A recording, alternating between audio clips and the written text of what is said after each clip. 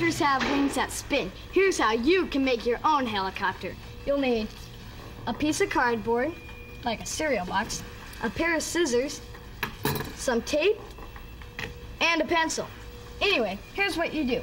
Cut your helicopter rotor blades as signs like this, notch it in 4 places, here, here, here, and here.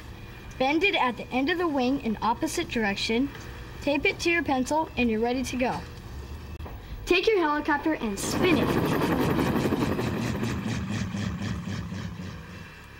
See? It flies. It works just like a real one. Here's another type of helicopter. Cut a piece of paper like this, fold these 2 flaps down like this. Now, put a paper clip on the bottom and watch it fly. Helicopters! Science!